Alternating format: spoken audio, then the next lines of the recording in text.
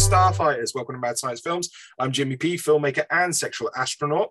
First up, please check out our fourth feature film for free over on YouTube. Just search for Little Monster or click on the link in the show notes below. This episode, I'm joined by a very special guest, a founding member of the Welsh production company powerhouse, Broadside Productions, and recipient of his very own Mad Science Films theme tune, Mr. Dan Bailey. Dan Bailey. Welcome, Daniel. Hello. I don't know what I'm more proud of, the work that I've done or that theme tune that we created. We've created, and yet has taken on a life of its own. You've become a meme. It has spread. Let's pack our Veruca shoes, because this episode we're doing a deep dive into setting up your own production company and earning a living while doing filmmaking. So, Dan, would you mind giving us a bit of context into how Broadsides came into being? Yeah, absolutely. So the Broadside itself have three directors. So that's myself. It's a guy called Tom Gripper, that a lot of you might know, and another gentleman called Rydian. And Rydian and Tom were best mates. They both lived in the same village together when they were young, and they kind of grew up together. And they were making films when they were like 9, 10 years old, and in the village. And they were sort of just messing about with cameras and whatever. And they were, chucking things together. And then they came up with this name, Broadside. And then as they started getting older and stuff, started meeting new people. And then when I was at school, I used to do a lot of drama. And I was in one of their films when I was about 15, 16. And I decided that I fancied giving it a go behind the camera. So I joined them. I joined the company as it was at the time. It was just sort of, young people just messing about. And then we started to take a bit seriously when we were sort of 16, 17, started to realize this is actually something we could actually go and do. And then the team was relatively big, about 5 or 6 people in it. And as it grew, then we all became directors as we created a limited company, as we sort of, kind of get into the real world. And it's kind of gone from there, really. And we've the three of us, then we lead a team of 6. So it's 3 of us, and then 3 other people. So we've got Alan, Daniel, Kerry Evans, and Jan Ings as well, who are also part of the company. And we just sort of plod along now and sort of get on with other projects. And as I said, the projects just seem to get bigger and bigger as we go and get older. Fantastic. So with each of the people, so let's focus on the main 6 then. Yeah. Do each of you guys kind of bring your own speciality or key skills to that then? And how does the division of labor kind of divvy up between you guys? Yeah, absolutely. So when we bring somebody into the company, we don't just sort of say yes to everybody. We kind of assess who they are and sort of see what they could bring to the table, and if they can bring a skill that we may not already have. And the team at the moment, we feel like we've got a bit of a dream team, because we kind of cover every aspect of if we made an in-house film, we could make one, because we've got every department, or at least the key elements of making a film within our company. So we've the way we divvy it up, it kind of just falls into the fact that if we need someone to shoot just quickly on a camera, Kerry works in the camera department, so he's got a lot of his own kit and stuff like that. Things like paperwork and admin, Rydian seems to just get on with. Alan is he's an editor, so he does all post-production. He even sort of leads post-production on our projects as well, as our kind of post-production producer as such, so we can get on with other projects. And then myself and Tom just make sure that the company runs smoothly.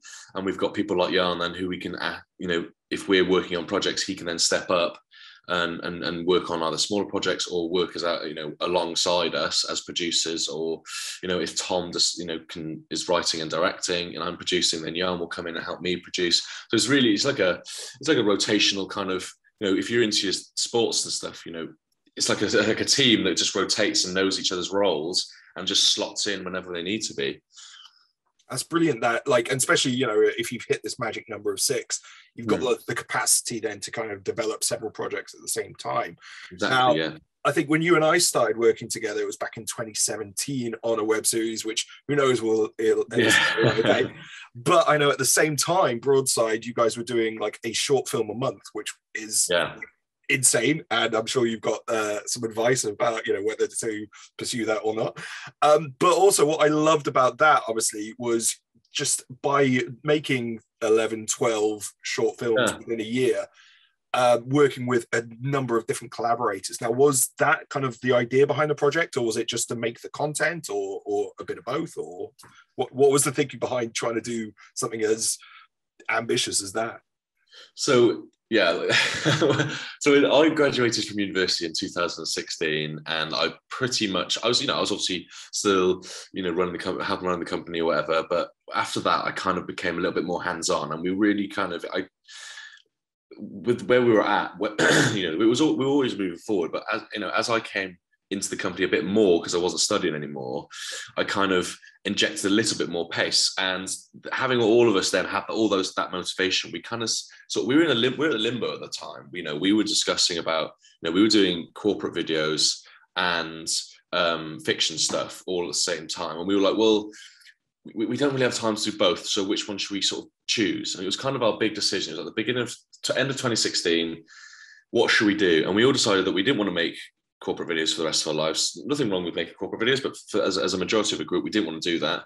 And we decided that we were going to go more down fiction. And then it came, well, how do we make ourselves heard? We're quite young, nobody knows who we are, and we need to get ourselves out there and see what we can do. So I think one of the team members, who's no longer, part of the team as such, he's decided that he was like, why don't we make a short film every month of 2017?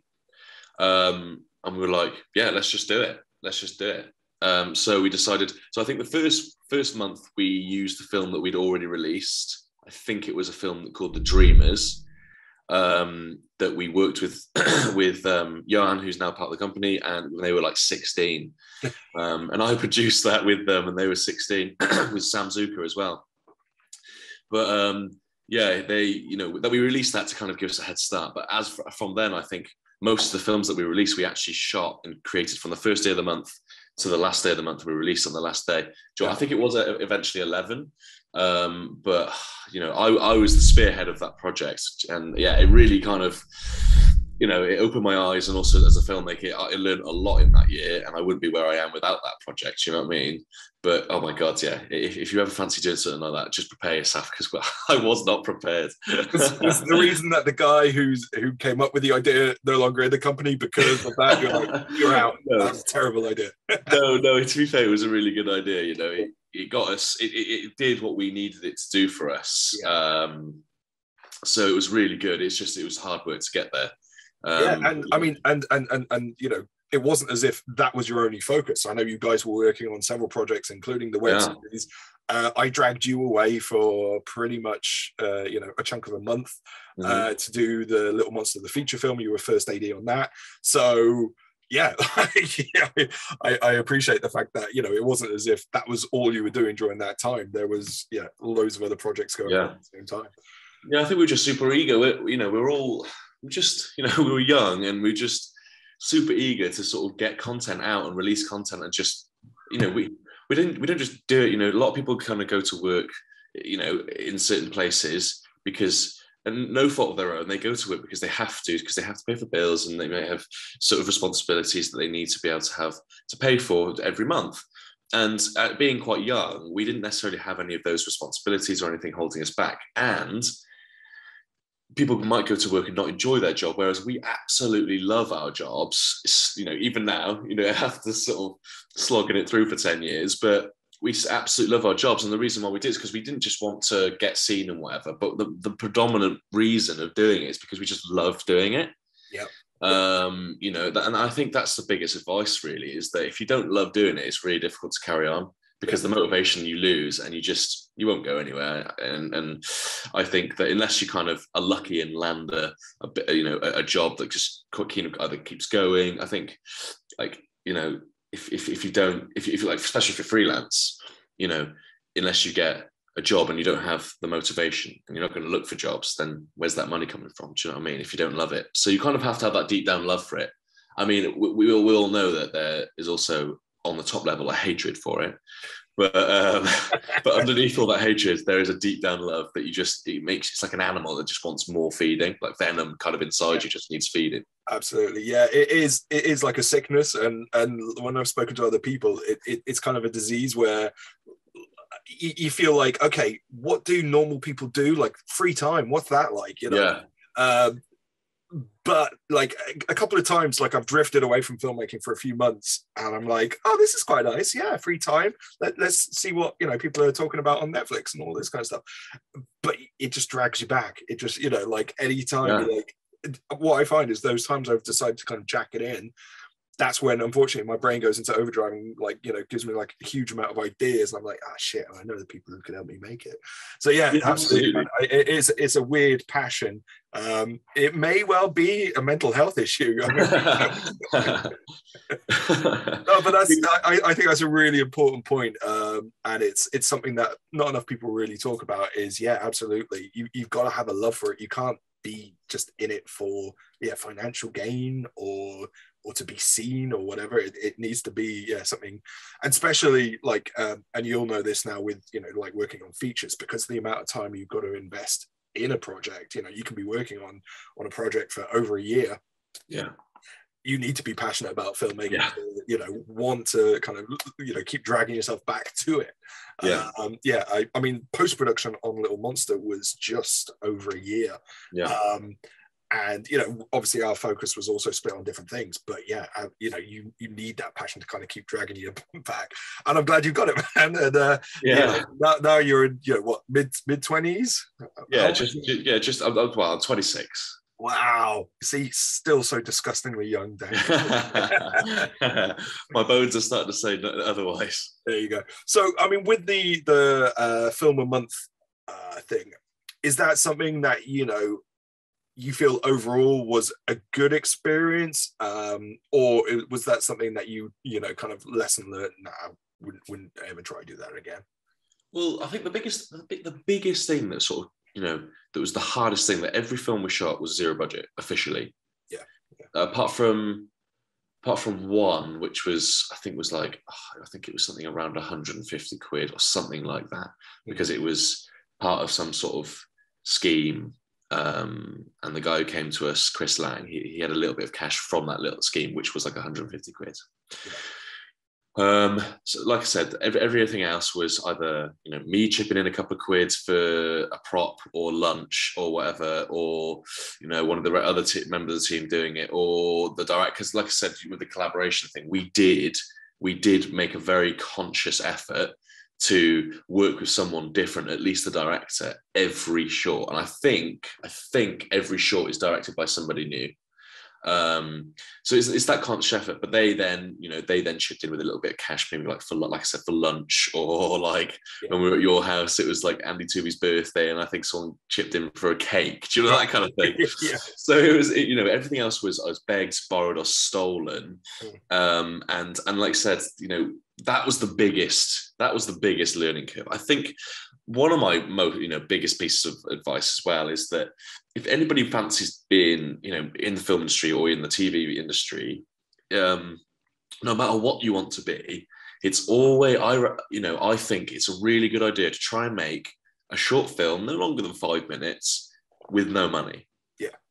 Because I feel like now, you know, I get paid money to make films now. So, you know, but I still use those skills, like looking outside the box and how to do things as cheap as possible. I still use those skills to, you know, when I'm making films with money now. So it's, even though, you know, you've got money that you can throw at it, why would you throw some money at a problem that's arisen?